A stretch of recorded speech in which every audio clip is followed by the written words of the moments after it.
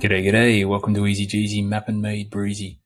In today's episode, we're going to be looking at QGIS or QGIS. Okay, so this is a different program to what we've previously been shown with ArcGIS Pro. QGIS is open source, it's completely free, and for many of you, its big benefit is that it works on Mac. Okay, so it's got some benefits there. So today we're going to look at just installing it, installing some plugins, and adding some data to QGIS. Okay, I've got to be quick because I'm ducking off to the dry cleaners. I'll pick up some dirty clothes, but let's get started. Okay, so first of all, just go to Google, type QGIS, okay, and it's basically going to be the first result there. You can see it there. Welcome to the QGIS project, www.qgis.org. And if you go there, basically welcome to this screen there. It's a new version just been released. Okay, you got some details here. You can get involved, got some documentation, etc. But if you want to download it, just click on the Download Now button. Got downloads for Windows, so you go to the standalone versions here, the most stable ones. Or actually, it's this one here. This one is long-term release, most stable. So let's go for that one there, 3.22. But the newest version, 3.26, maybe with some bugs still there. But basically, probably best choose the most stable version. Click download that, and you can see there you got other options for Mac and Linux and things like that. Okay, once it's downloaded, install it, and you're going to be presented with something like this. Okay, you might just need to click on the new project to get it looking nice and fresh. You've got your tools all up the top, okay, and you've got your layers panel over here on the left. If that disappears for some reason, you can just go View, go down to Panels, and go to Layers. Okay, and that works similar to the Contents pane in ArcGIS Pro.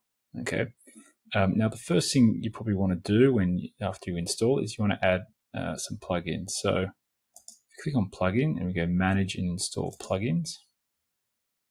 I think one of the key ones is our Quick Map Services. Okay, so you can just type in QMS. Okay, actually, you go into all, and I mean, I've already got it installed on mine, so it probably doesn't really come up like that. But let's see, Quick Map Services. There you go. Click on it, and again, mine it says uninstall, but yours will say install if you haven't already. And that's going to give you access to some fantastic base maps.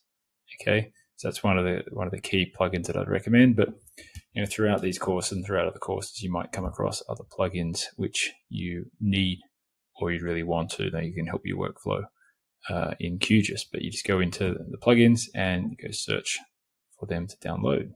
Okay, so once you got that installed, let's add some data. Okay. So to do it, we go up to the layer, okay, and we go add layer, and you can see you got a bunch of different options here. So the first type we're going to add is the delimited text layer. So this is when your data might come in a CSV file, like a spreadsheet, okay, comma separated values. So let's click on add delimited text layer. Okay, you can see you've got actually those same options just here on the left, but we're already in delimited text. Let's click on these three dots to choose our delimited text layer. So let's go for this one here. Petroller's interviews final v2.csv. Click open. Okay, most of it's going to be sorted out and automatically, so you shouldn't need to play around with this. Geometry definition, point coordinates, it should automatically find the field with the longitude and latitude points already in there. If it doesn't, it might come up as no geometry.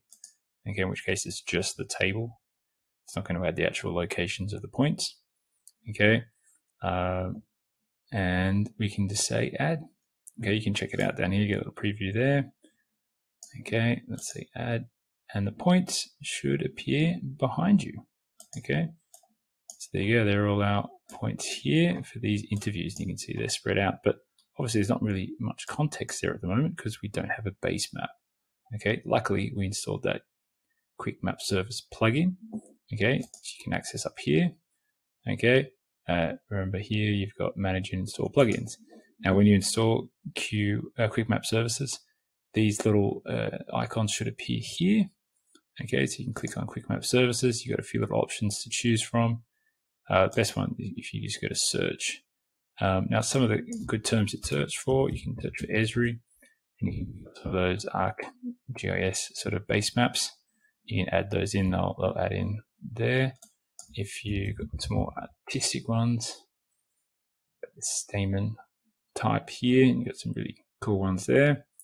But let's go for our OpenStreetMap. Nice, straightforward one. I'm not sure if it comes up as OSM. Maybe it comes up as OpenStreet. Let's have a look for that. It's not coming up for me at the moment, but I know it's over here. Oh, there it is. Okay, OpenStreetMap, and you got a few different types down here.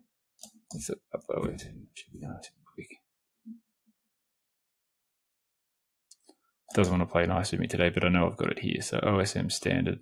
Okay, let's click on that one there, and there's our. We can close that down now. Internet's been a bit slow.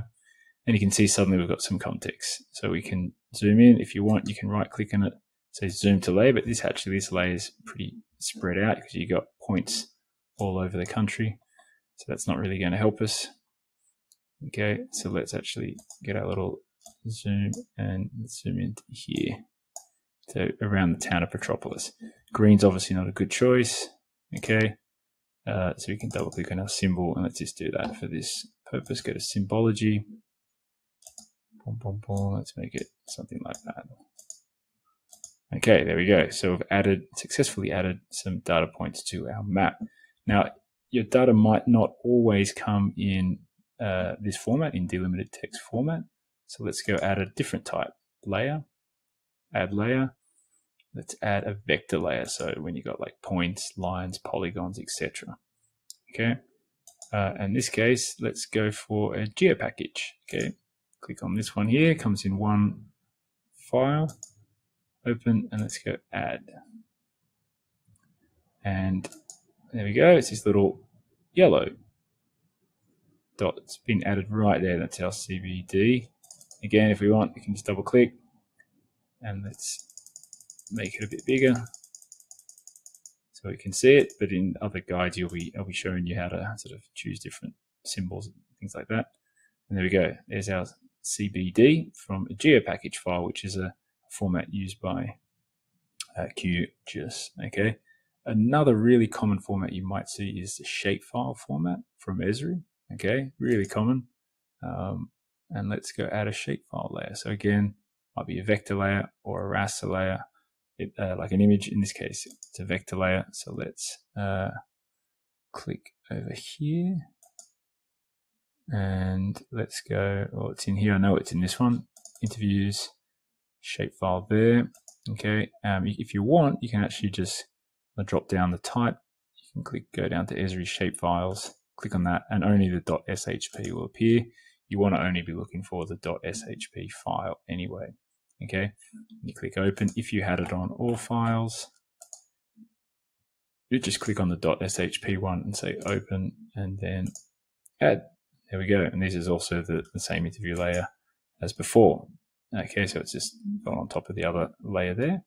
Okay, so that's basically how we get started with QGIS, how we install it, how we add some data to it, add some beautiful base maps, and obviously in our other guides we'll be going through some of the extra functions you can do in much more detail. So hope this helps, and I'll see you guys next episode. Ciao.